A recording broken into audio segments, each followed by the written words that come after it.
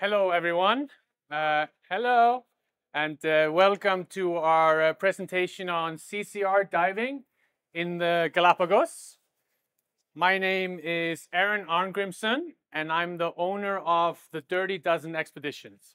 We specialize in technical diving and rebreather diving trips to Bikini Atoll, Galapagos, Truck Lagoon, and Palau. If you look at this photo here, this is from Galapagos in December 21. I just want to introduce my other half here, who is actually a special guest speaker at this presentation. It's Jorge Mahauad, and he is the founder of Galapagos Rebreathers. And between him and his two brothers, they are the only three people in total that can that can guide on rebreather in Galapagos. So if you ever wanted to do it one way or the other, if not with me, they're the ones. So I have a real expert here with me. Their two brothers are here stationed with me. You can see Javier is over there and Eduardo is in the corner. So when you're on a trip with us, a rebreather only trip in Galapagos, they are the experts. I'm just tagging along. So the topics we're going to face talking about the Galapagos Islands. Jorge is going to give a great introduction of that. Then we're going to talk about diving in Galapagos in general, what it's all about, the factors considering there. We're going to talk about CCR rebreather considerations when you are diving in Galapagos. We're going to touch a little bit on the travel logistics, how to get there, what kind of money to save up and so on. And the expedition vessel that we're using on these unique rebreather only trips. There you go. So, welcome everybody. And like Aaron was saying, we started this venture with rebreathers in the Galapagos 10 years ago. And first thing I wanted to tell you where the Galapagos Islands are, right? So that's the equator, and that's South America, and we are 600 miles off the coast of Ecuador. Ecuador is the name of the country. And the Galapagos Islands are a volcanic archipelago that is right smack into there. They were discovered by Charles Darwin. I think we all kind of know who that is. And that is a cool slide with the journey of the Beagle, which was the boat Charles Darwin was on board when he stopped in the Galapagos Islands. You can see it was not the only stop. That's the photo of the boat. And that's Charles Darwin. He is most known for writing the theory on the evolution of species. And that is one of the main topics we talk about when we are in the Galapagos, is speciation and how these weird animals came to be because they were so isolated. Anyway, back to the Galapagos. The reason this slide is here is because I want to explain to you why the dive conditions are so special there. So we are a volcanic hotspot in the middle of the Pacific. It's all volcanic lava. And these islands arose from the bottom of the ocean out of nowhere. And because they're there, there is a lot of currents and counter-currents that affect the archipelago that bring all sorts of different conditions in terms of productivity of the water, water temperature. And these currents interact in the most crazy ways. And if you look at the heat maps over there, we have basically 2 times of the year. The very hot season and the not so hot season, okay? So late December to May, we call it El Nino season, right? Because the El Nino current is the prevalent ocean current. And we have really warm water coming up from Australia. And then we have the mid-July, late December Humboldt season, where the Humboldt current is a deep current coming from the Antarctica. It starts to create upflows, and we got cold water, right? So all these different currents have brought different types of animals, and you'll see some of the cool stuff that we have. Now, the conditions will vary greatly depending on what time of the year you're there, and it's really important that you understand that. Galapagos is known for having interesting surface conditions, right? So that is a normal dive in Darwin's Arch back in the day when it was an arch. It collapsed recently, so that photo is a little bit old. Now it's like two pillars, but there's that. That's how it looks now. But what we really want to look at is it can be challenging to be in the surface, right? And so diving in Galapagos is recommended for rather advanced divers, and you really need to have experience in choppy water. You need to have experience with currents. Some of the wildlife that we see in the Galapagos, that's why we do rebreathers, right? So this is a little bit of a change in the paradigm. Rebreathers come from technical diving, you know, longer dives, more affordable in terms of gas, right? But we found that using rebreathers for wildlife, natural history diving is just a fantastic thing because it allows us to spend longer underwater. And the wildlife has a behavior that is the closest to their natural behavior, right? So they're not scared by bubbles and stuff anyway. So, Aron. Just to interject, because we all think about when we go to Galapagos, I'm going to see a lot of beautiful marine life underwater, but you'd be surprised about the stunning things you can see topside as well. And that's kind of part of the trip is, you know, your brothers are both naturalist guides, and oh my God, I asked them one question and they just have the entire encyclopedia of Galapagos in their heads. They're so knowledgeable. So when you go on these topside tours, you really learn a lot and it's really valuable. When we took this photo, we just come out of a dive and all of a sudden we spotted this orca on the surface. And what happened was that we just jumped back in the dinghy, you know, rebreathers, no rebreathers, just jumped in our dry suits. And we went not to chase them, but just to be around them. What they were doing, they were swimming around the iguanas, which are in this very specific place in the Galapagos. And they were just eating them like French fries, like appetizers. You see nature in action. And once they'd finished that, they carried on to the main course. And we started seeing them breaching out of the water with a turtle in its mouth in real time. And then it just kind of blew and we got spit all over us and it was just amazing. So yeah, sorry, back to you. So it's a National Geographic documentary every day, basically. It's a really cool experience. Some of the animals you can see topside, right? Like we were saying, it's a documentary every day. And what we have next is a video from a filmmaker who was in the Galapagos and diving with us, filming for Sky in the UK. And this was for the production of Galapagos in 3D, narrated by David Attenborough. And so he was kind enough to do an endorsement video, and we wanted to put in some, like, you know, the experience that you get out of diving a rebreather in the Galapagos is the closest you'll ever be to being inside one of these BBC documentaries or whatnot. So let's see if this plays. I'm Michael Pitts, an underwater cameraman, here on location in the Galapagos. As a professional cameraman, I'm fortunate enough to travel right across the globe to some of the most remote places as imaginable. So I'm often asked by fellow divers, fellow photographers, where is the best place to dive? And my answer has always been, there is no best place, there are many.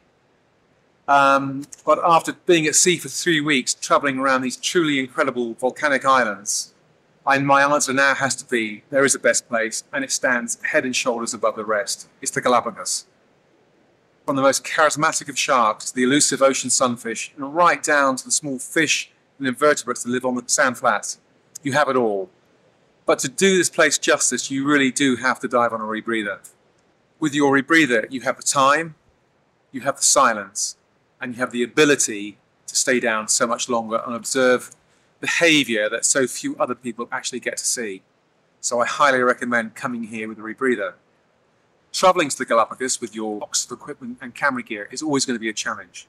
But once here, you can be secure in the knowledge that you have the dedicated support of one of the most knowledgeable dive guides I have ever worked with, Jorge Mahauad. Jorge will facilitate that trip of a lifetime, and will help to make it one of the most memorable. Anyway, so really, if you're gonna do it and you dive a rebreather and you can afford it, it is the way to go. So here's the trip information, right? Right. Well, I mean, I don't know about you. I started my company focusing on wrecks. So throughout my diving career, I started by enjoying, reef fish and all that stuff, moved on to technical diving, about 15 years ago, then got into cave diving quite heavily for some years in Mexico. And then I just started my wreck diving phase about 7 years ago, when we started running charters in Truck Lagoon originally. And I thought I was dead set on wrecks for the rest of my time because I love it. And I was quite happy going to truck and bikini every summer and winter and just do that. But then I got lured into the Galapagos. So if you're a wreck junkie, don't discount it, because the encounters you will have are just absolutely breathtaking. That there was nothing that could prepare me for the moment when I saw hundreds of hammerheads at the same time on closed circuit, because there is literally no comparison. And I can say that with authority because I watch open circuit divers in Darwin, and then I'll go on rebreather with the next group, and the interaction with the marine life is just second to none. Bubbles scare the hammerheads specifically quite a lot. They're quite skittish around it. So when we're there, they get up close and very personal. So and the variety of marine life. I mean, I wanted to see a mola my whole life, and they're everywhere. So yeah, the variety is really great. But getting on you want to talk about this a little bit, about the water temperature and stuff? Well, if I can touch on it a little bit. The water temperature when you're in the Galapagos, you can see it goes from 24 Fahrenheit in March and then down all the way down to around 16 in October. I just came from Galapagos last week, and I can tell you the first part of the trip, like the first half week, was quite comfortable around 23 degrees Celsius. What's that in freedom units? Like 80 Fahrenheit or something? Yeah, 72. So quite comfortable in a dry suit.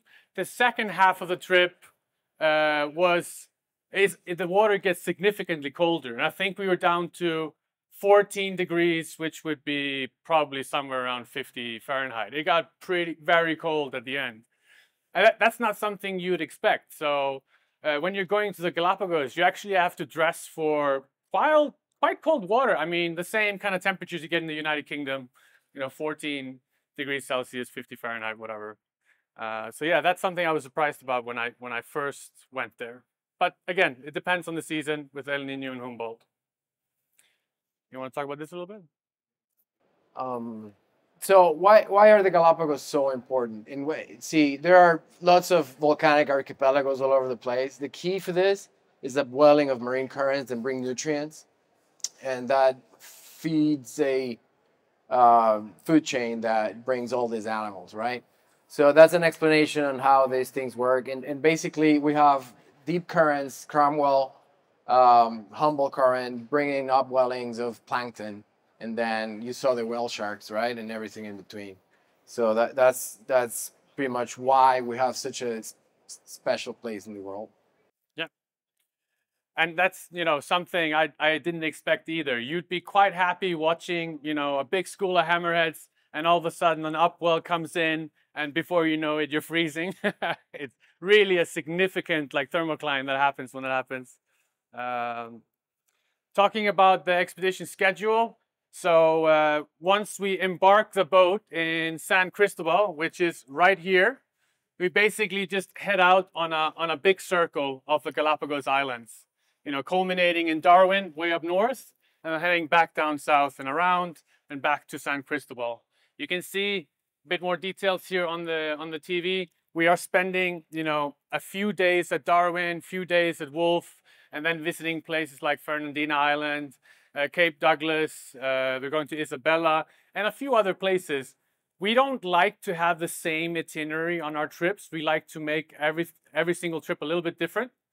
And even in this case, we have to, because the Galapagos Marine Park, you have to send them the schedule for the week that you're doing, and then they approve it or disapprove it based on the boat traffic that's there. So yeah, that makes it a little bit fun. You know, every trip is a little bit different, but I think for most people, it's really important to see Wolf and Darwin. Like, that's kind of where the highlight is for me. That's where you get, you know, the big school of hammerheads, a lot of activity going on. But obviously on the other islands, they're also special for their unique variety of marine life and the iguanas and so on. So why rebreather diving in Galapagos? And we talked about this a little bit already, but we might as well dig a bit deeper into it. We have extended range capabilities which allow us to go where the wildlife is. So when they're usually doing a recreational charter in the Galapagos, we are talking about 4 to 5 dives a day. I don't know about you, but my ears can't do that anymore. 2 dives a day is pretty much what I can tolerate. And that's really good because you get in the water, you do a 110-minute runtime or whatever. And trust me, I know people that have asked me, wait, we can do more than that. Trust me, you don't want to do more than that. Once you are in a 4-knot current for 110 minutes, hanging on for dear life, you're pretty done after 110 minutes. I can guarantee it. But yeah, doing it in 2 sessions like that, it works really well because if you get in at a good time and the activity is really high, well, you're not going to run out of gas and have to go up and come down and then it's empty. You can stay and enjoy the entire session where there's high activity. So there's higher chance to have a successful dive, in my opinion. We touched a little bit on this. Silent dives allow closer and more intimate encounters with wildlife. I can tell you that is very true. When we were filming our cinema stock last week, we got some incredible encounters, small groups, you know, just sitting there forever and waiting for good activity. Obviously, the warmer, moist gas is working much better in this colder climate. It's nicer for thermal exposure. Time management, you know, when you're there, you don't want to waste time. These trips are expensive. You want to get the most bang for your buck. And I can tell you with certainty, doing it on a rebreather is going to give you back the experience in spades. Because no matter if you're doing this on a single tank or a rebreather, the price is more or less the same. So if you're actually going to go for it, you might as well go on a rebreather if you're certified, you have the equipment. You get the most out of it that way. What else do we have? Yeah, I mean, the hidden factor is very good, being on the rebreather. Yeah. So we, growing up recreational diving, right? And this has different progressions along life, but you get down there and somebody sees something and everybody goes, oh yeah, a shark, right? And you got a bunch of divers running after this animal and the animal goes away. People get a little bit more mature, right? And you start learning that if you sit back a little bit, you know, you could have that experience for a little bit longer. What the rebreather allows is the capability to kind of be invisible underwater, right? So you learn to understand the cycles of the animals and you are able to go where they are. So Aron was talking a little bit about water temperatures, right? And depending on the water temperature, where the thermocline is in the water column, we're going to have the activity around that area. In my personal experience, I found that sharks like to come in and out of that thermocline, and they want to be kind of right close to the warmer water, but not all the way cold, right? And so depending where that thermocline is, that's where we want to be to have the best experience. That is something we can only do with a rebreather, right? We're talking about nitrox diving depths where you really need an optimized mix of gas to be breathing continuously to be able to stay there for as long as you need. So that's what the rebreather gives us, is the ability to be there, be quiet, be stealth, and just understand how everything is going under. It's like I said, it's a really intimate experience with the environment. So I just wanted to point that out. Great point. And just touching on the exposure protection again, because I mentioned dry suits and people are like, oh, well, what if I don't have a dry suit? Semi-dries are perfectly acceptable. Something like a Hollis Neotech, you know, is going to get you through the trip quite nicely. You might be a bit cold on the last couple of days, but that's fine. If you do bring a dry suit, heavily recommended to have field replaceable seals.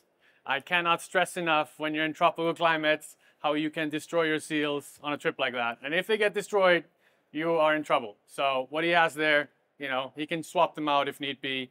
That's something I'd really recommend. Gloves and hoods required. Gloves in particular. And I say that, I mean, if you look at my hands right now, I don't know if you can see it, but they are torn to shit. And that is because I've been in Galapagos. They simply, you know, sometimes you are hanging on for dear life. And you're wearing these gorilla gloves, these black gorilla gloves. You can get them in hardware stores. That's the ones we need to use because they get torn up. People that use regular dive gloves, they're going to run through a couple of pairs by the end of the trip. So, yeah. Check my hand later, you'll see. So that's definitely recommended. Talking about currents, they are strong. I rode up to 4 knots, but I'm sure you've had more, Jorge, over your time. Like what? Yeah. Yeah, it can get ugly. And now, so in with a rebreather, you're generally going to have a larger volume, right? So you have this thing on your back, you have a stage cylinder, bailout, and you know it's kind of awkward. So it's harder, and you have this loop going. You've been in current with open circuit gear where it's free flowing in your face. It's not good on a rebreather. You know, you tear up your mouthpiece, you start getting a little bit of water. So the bands that go around, those are great. The ones used for deco, for resting a little bit, that helps a lot. Yeah. Reef hook, experience with reef hook, very good here. And then obviously we require people to use a Nautilus lifeline. I actually had to use one on the last trip. And the thing is, if you don't have one and the boat misses you and it's sunset, well, good luck. We'll see you in Indo or something. So, having that is an absolute requirement. Understanding the risks and being prepared to act when you need to is imperative. Because when we're doing these dives, you have to understand that the Penga drivers that drive the dinghies, they can't see you. You have no bubbles, right? So how are they going to spot you? At the end of each dive, obviously, the team leaders are pumping up SMBs to find us, right? But until then, we're pretty much invisible. So yeah, it's something to take into consideration. That's why, for example, Nautilus lifelines are required. Let me say something. So we get, rebreathers, we get awesome tech divers that show up with perfect buoyancy and trim, and they're floating, I don't know, 3 feet, a meter from the bottom in like perfect position. That doesn't work. Here, you're gonna be hugging the rocks, wedging yourself in, okay, to try to hide away from the current, stripping you away, and to try to hide out so that the animals are not, they still can feel it, like the electronics of the rebreather, they'll still get a little bit of a feel for that. So if you're gonna bring a dry suit, bring patches. I found that laminate dry suits kind of get holes in them, so be careful with that. I know it's heavier, but neoprene, crushed neoprene or something is a lot more sturdier in those conditions. But bring a patch, bring aqua seal, that kind of stuff, because you can tear it up. So some of the considerations we have with regards of making a rebreather expedition to Galapagos, working with Galapagos Rebreathers, we have something that's just called the CCR tax. So there's a one-time fee that you pay when you sign up for the trip. And when you arrive, you have unlimited sorb and O2. You can chew through as much as you want, and I want you to. My motto on the boat is, new day, new scrubber. I don't care if you did 1 dive. I don't care if it's 2-hour runtime on the scrubber. New day, new dive. New scrubber. And then obviously with the O2, we have a requirement there as well, 2,200 PSI, 150 bar minimum in each diluent or O2 before every dive. It gets filled before each dive. This is important. We want you to wear appropriate bailouts. I've seen it far too many times that people want to wear S40s at 100 feet plus in strong currents where you have strong chance of hypercapnia. If there was really an incident, like that could be it, and you think an S40 is going to take you to the surface, it's not. So when we're diving in rebreather teams, we wear a minimum of S80. We can split it into 240s if you want to do like a wing style configuration, but that's the minimum gas required when you're diving rebreather in Galapagos with us. What else do we got? No, there's lifeline. Yeah, that's pretty much it for CCR considerations. How to interact with marine life. Do you want to jump into this one a little bit? Yeah, stay out of the way. They'll do the job, okay? The guide is gonna put you in the best spot possible to see these animals, okay? And if you hide as best as you can, they'll come to you. You don't have to go chasing anything. Just stay out of the way. And that's something I'll just interject along, like that behavior, it's also just about being a team player. Everybody's paid a lot of money to come on this trip. Everybody has a $10,000 camera when they're on this trip. Everybody wants to get the best shot ever. We get it. But that doesn't give one person on the trip a right to swim right out to the hammers and scare them away every single time to get the money shot. So that's a really important part of our trips. We must do what the guide says. We must respect and not chase the marine life. Obviously, when you're at the end of the dive and everybody's had enough and you're like, okay, you can nip out and try and get like a shot, but it's also just about being considerate and working together as a team and being gentle to the reef at the same time. The Galapagos National Park, it's a really well-conserved area because it has a lot of restrictions and rules on a lot of things, okay? And some of those apply to the way in which divers can interact with marine life and on land too. There's nothing crazy. There's nothing you wouldn't read on a good, well-written dive manual, right, on how to interact with life. But sometimes we get people that didn't read the book. In those cases, the guide, which is another particular thing for the Galapagos, in the Galapagos, you need to have a guide to be able to dive underwater, okay?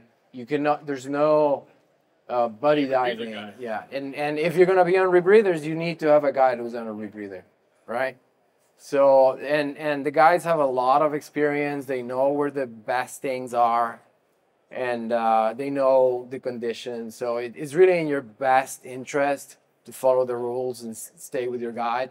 And with open circuit trips, we encounter a pickle generally because we have different sack rates on people, right? So you got people running out of air and trying to send them up. With rebreather, we don't have that problem. We can stay down for as long as we need.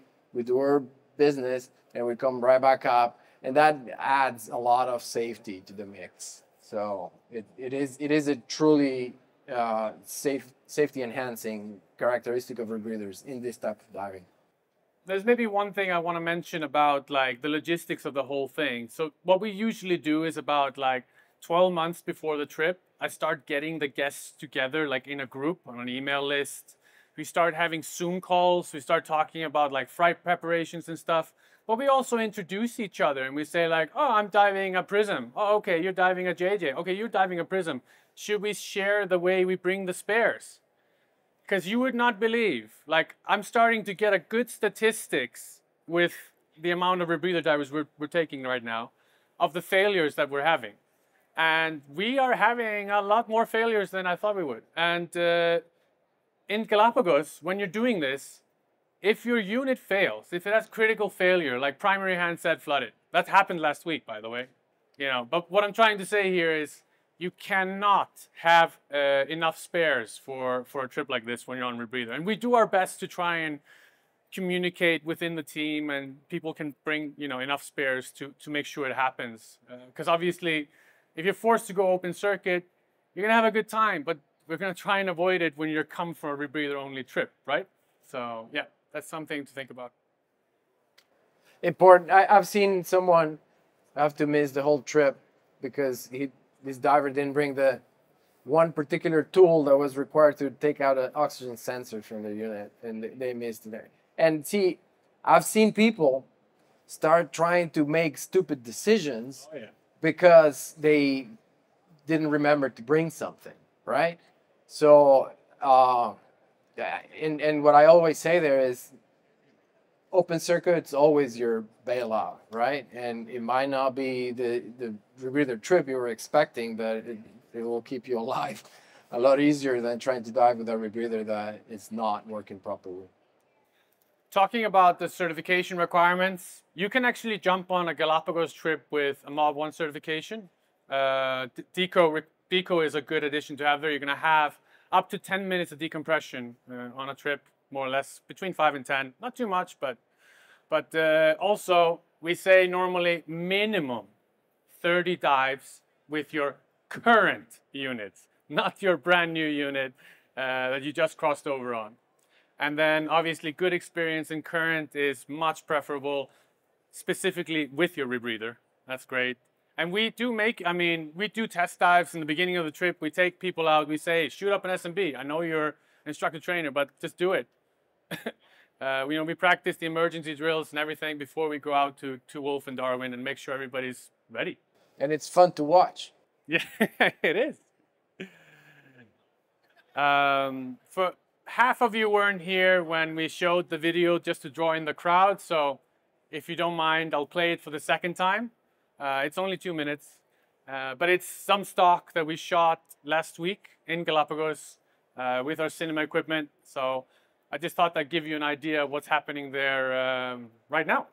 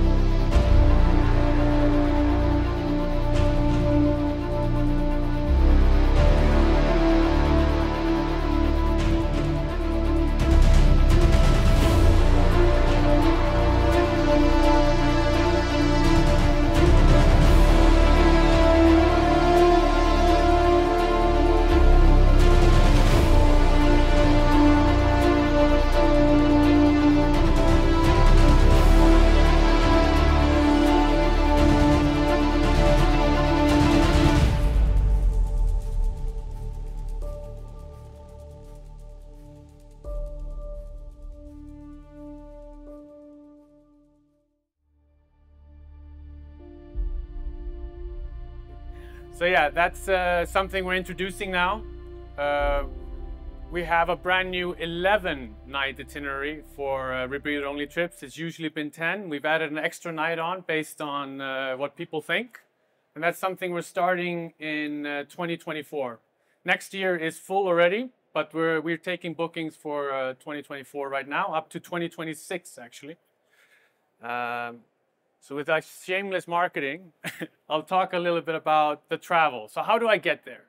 Well, I mean, I'm in the US now, so I guess there's a fair few Americans here. So for you guys, it's actually quite easy. I'm quite envious because United is quite an easy hub. You kind of just have to make your way down to Quito. That's a good United hub, or Guayaquil. And I've done it both ways. The first time I went there, I stayed in Quito for a few days to get over my tremendous jet lag, which was fine. I got terrible altitude sickness because Quito is at like 9,000 feet or something, isn't it? More or less, yeah. 10,000. 10,000, yeah. So third highest city in the world, I think.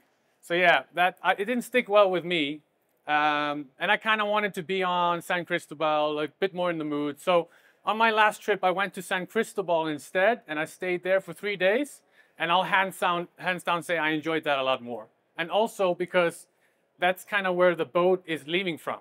So you could be in a hostel for 30 bucks a night in San Cristobal, and then you're 300 feet from the harbor where the boat leaves. You got in your rebreather, everything is there. That's another thing. You get there 2 days early to beat the jet lag, and then also you can make sure that your rebreather is there. And if not, you can get on the phone, scream at United, make sure they bring your luggage and your rebreather, and pray to God that TSA has not mangled your rebreather. That's another thing. That's some of the things we do. We send you PDFs, official documents for TSA, to say, this is life support equipment. This is not something dodgy. Back off. So yeah, that's which you put next to your rebreather when you pack it. But anyway, going to Quito and then San Cristobal 2 days before is what I'd recommend, and that's where the boat goes from. Anything you want to add on that, Jorge? Yeah, if you're gonna do some ahead of time, it's great, because if you leave something, you can have it and you don't lose your trip. We've had that plenty of times. Delayed luggage happens all the time, and so you then a few days early, there's time for your bag to get to you. So that is a smart move. And if you're not familiar with diving conditions in the Galapagos, I highly recommend you spend some time doing some easier land-based dives there. We can organize that. And it really pays off down the road on the trip, because you are much more comfortable and you have a lot more understanding on how everything works. So it is a really good thing to do. This is our boat that we have for our new 11-night itineraries. It's called the Calypso. It's the first boat I've ever had in Galapagos which has internet. So if you need to stay connected, it's actually possible now at Darwin's Arch, which it didn't used to be. We used to go on a blackout for 10 nights. But hey, 2022. Big ass dive deck for all your rebreathers and all your needs. Really important. Big and modern lounge to do all the expedition briefings in. The boat was last in dry dock, fully renovated in 2019, so it's more or less brand new. And I have to admit, it was very roomy. When we were on the boat, we were 16, and I felt like there was nobody on the boat most of the time, which is really important and comfortable when you're on a big trip like that. It's very roomy. Cabins, very modernized, so you can do this kind of expedition in style. And these are the dates that we're doing. So in 24, it's in March 10 to 21. 25, we're doing January 16 to 27. And in 26, we're doing 15th of Jan to 26th of Jan. At the very end, I just want to make a small announcement, because we have worked thousands of hours this year to make something for you guys, the consumer. Because we know as a technical diving company that a booking process, when you're booking a rebreather trip to Bikini Atoll with me, you have to go through a lengthy exchange of emails, 10 emails, you get an invoice, you have to send a bank transfer somewhere. It's not exactly convenient. And it is the biggest complaint I've had specifically from Americans. You love convenience. And that's why I came up with the idea of making something different. I wanted to make it really easy for you to book this trip. Are we not still plugged in? So I want to show you and reveal the new booking engine that we made, which is kind of like booking.com for technical divers. So now you can go online, book a quite advanced technical diving trip in 4 steps. And you can pay with Freedom Express, Visa, whatever you want. And it's easy and it's convenient. So I have a small video about that, just so you know how to do it, should you want to.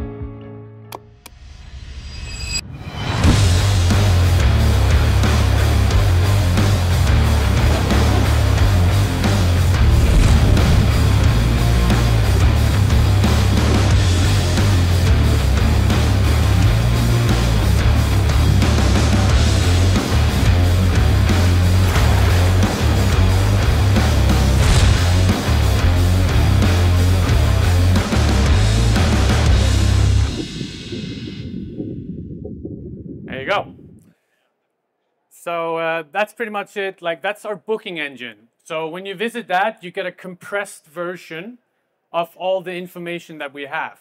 But one of the most frustrating things I had when I started diving, Truck Lagoon, Bikini Atoll, all these things, is just the lack of information that's online.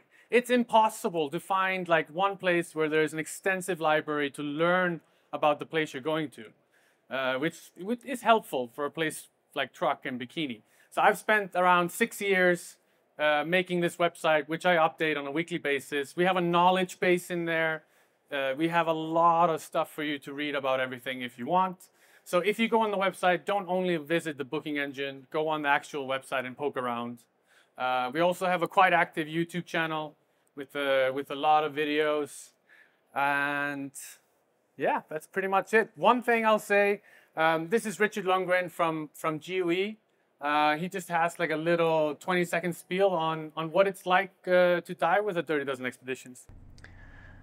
Being part of a Dirty Dozen expedition is quite unique. What it's all about is to gather high-capacity divers into one liveaboard and then to go out and simply explore our surroundings. And that makes the experience quite unique because everyone on the boat is passionate about their diving. They like challenges and they want to go and do extreme diving. So of course that's very rare to find in this world. Many operations depend on bringing as many people as possible on the liveaboards and so on, while this is quite a difference. Fewer numbers, more capacity, and much more cool and badass diving. Thank you, Richard. So if you want to talk to me in person about any of these destinations, I'm just down the hall at 2057, right by Halcyon, right there. So come and talk about coming on a trip. I'd be happy to have you. We're almost out of time, but if somebody has questions, we have 2 mics. We can answer any questions if you have them. Anyone? All right, I think we're good. So thank you so much for coming, and I hope to see you in the Galapagos. Thank you, Jorge.